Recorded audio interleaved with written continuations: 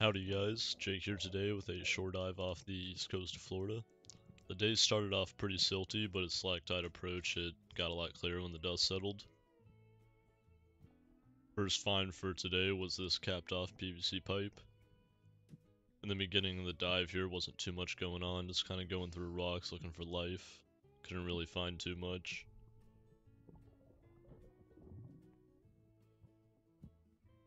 Just crawling around looking for shells or anything cool. Last time I was at this spot I actually found an entire fishing rod and a horse conch shell.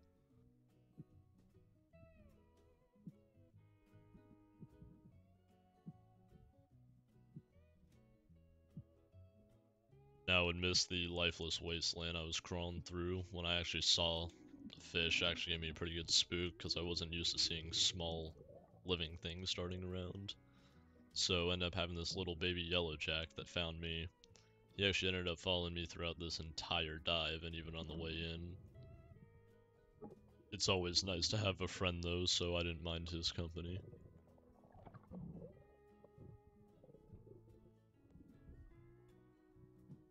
Water's starting to clear up a little, looking for shells around these rocks, starting to see a little more vegetation too. Hoping I'm actually coming up on some fish here.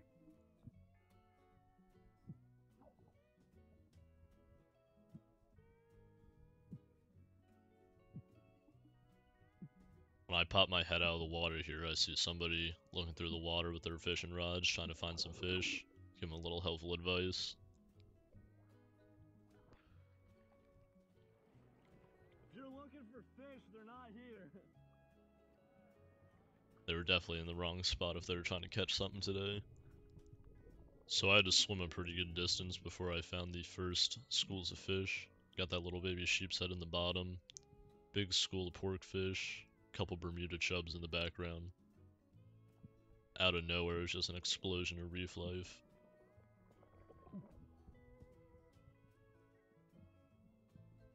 Another big school of porkfish, which I recently found out were illegal to harvest.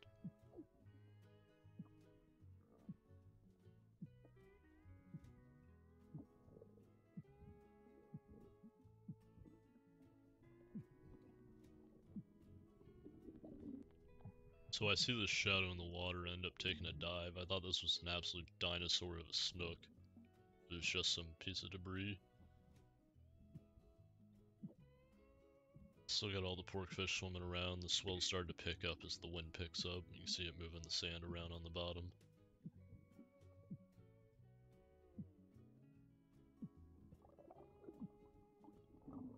Somebody lost the dive ladder off the back of their boat, you saw there.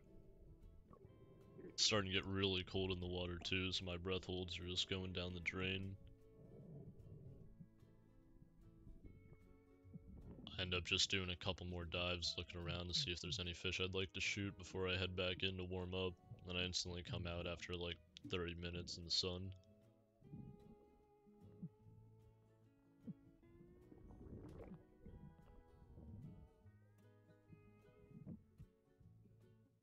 Water's starting to clear up here, getting a lot less silty. That pretty reef fish on the right.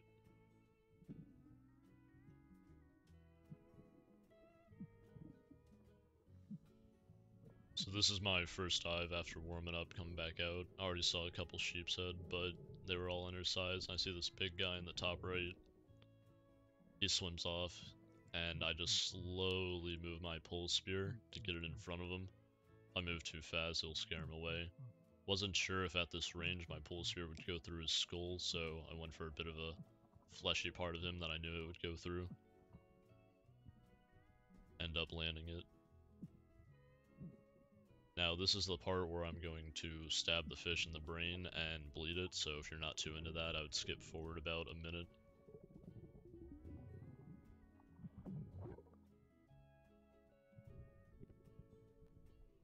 So stabbing the fish right behind the eyes puts it out of its misery. You'll see him tense up here and then fall flat. Rather not have them sit and suffer on the end of a spear. Now my fingers are honestly quite numb at this point, so I'm trying to figure out how I let go of him without dropping my knife and everything. It's hard to feel through the gloves. And I also felt him jolt again, so I just gave him another stab in the brain to make sure. Got that little yellow jack following us around still.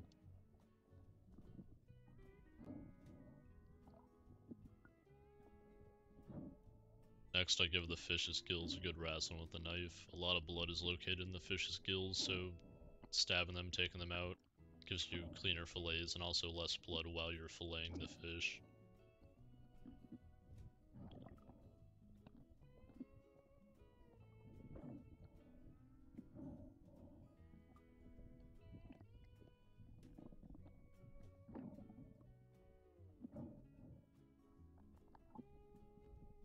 Here I'm going down to put them on the stringer so I don't lose them. And once again, fumbling with it with my cold hands. I go to put it through his gills and I think about all the rocks I have to climb over to get back to shore. So I put it a little more secure through his eyes. It's got the entire skull as a backbone.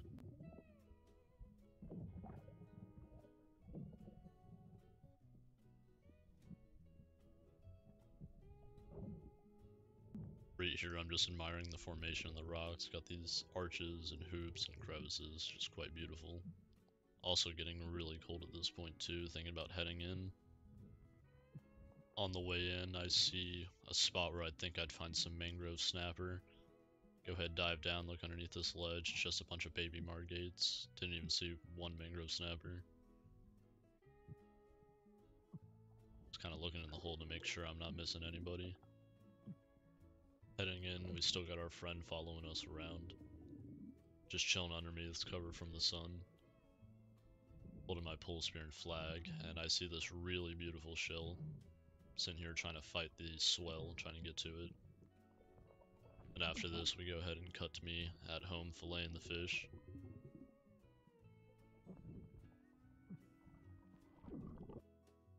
So the way I fillet fish, you just give a nice cut behind their head. Some people do a real sharp diagonal to get over the rib cage, but small fish, I'm trying to get as much meat as possible, so I go just above the rib cage. Then I like to go in on that cut and just feel down the backbone. Constantly I'm just poking the backbone with the tip of the knife, just working down. When I'm far enough down the fillet, I just go ahead and push through to the other side and just get all the tail meat.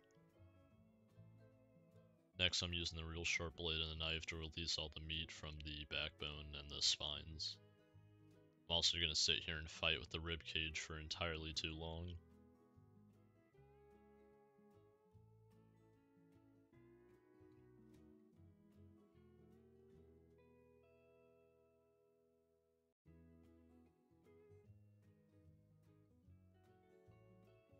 Keep working it though, get probably as much meat as possible off this fish. And it's exact same process for the other side.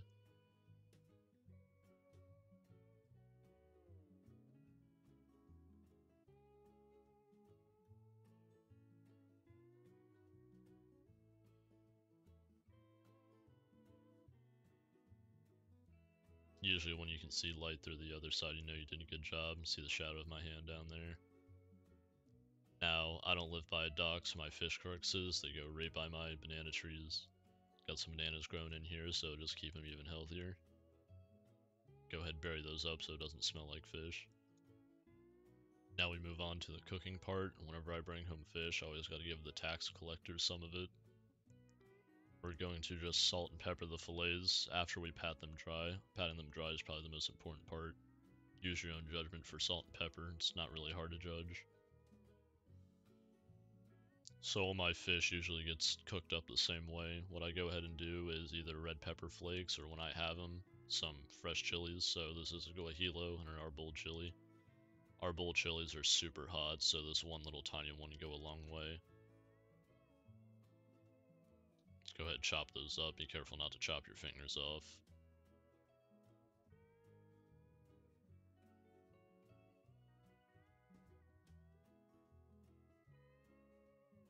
Tonight I'm making tacos, so I'm throwing the tortillas on some heat. Almost dropped it there, but I managed to catch it. Warm tortillas just give a nicer mouthfeel, also pops them up, gives them a little crunchier. Next we're throwing, I don't know, 2 tablespoons of butter into the pan. See the pan's nice and hot, just kind of spread that around, get all the butter melted. Then we're going to toss in our pepper flakes. If you don't have fresh pepper, just red pepper flakes. You can see the oil instantly start coming out of them, turning everything nice and orange.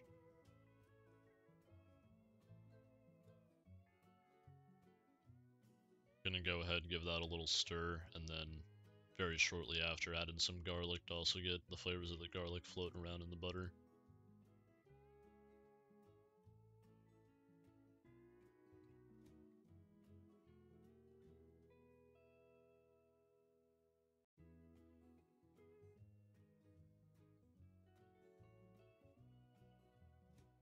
Now, when we add our fish, it's important to remember to drop them away from you so you don't splash hot oil onto you.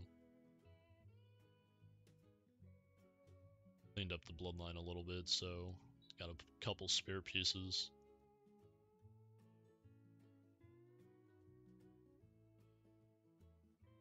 Now for fish, I usually do 2 minutes on the first side, flip it over, minute 30 on the other side.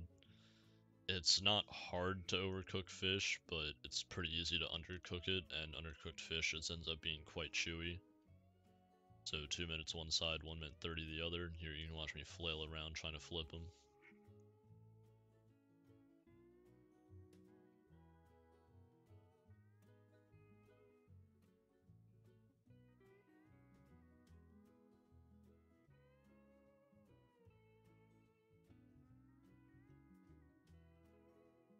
Friendly reminder after touching anything pepper related to wash your hands before you touch your eyes, nose, or any other sensitive orifices.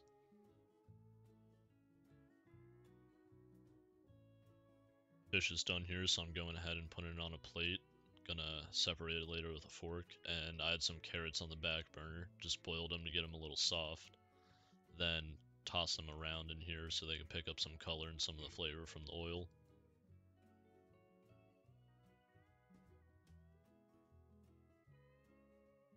After tossing them around and getting them coated, I come in with a little bit of honey. Just gonna help some of the flavors stick to it and add a touch of sweetness to it.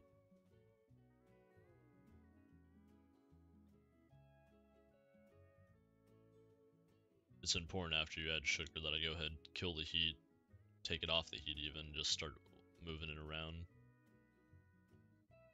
Now comes the part for plating. I have some rice and beans I made the other night. I really hope you guys don't need a tutorial on how to make rice and beans. Put a nice little layer in the middle there. It's going to act as a bed to put our fish on top of. Went ahead and just flaked up the fish. If you cook it right, it should flake real easily.